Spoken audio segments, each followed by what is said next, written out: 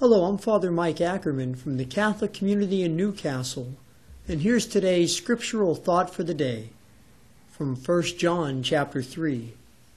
I ask you, how can God's love survive in a man who has enough of this world's goods, yet closes his heart to his brother when he sees him in need?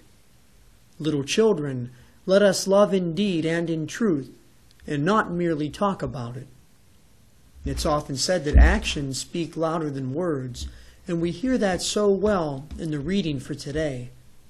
Many times we talk about helping other people, or we talk about being better, being kinder, doing things more generously, but we don't often follow through.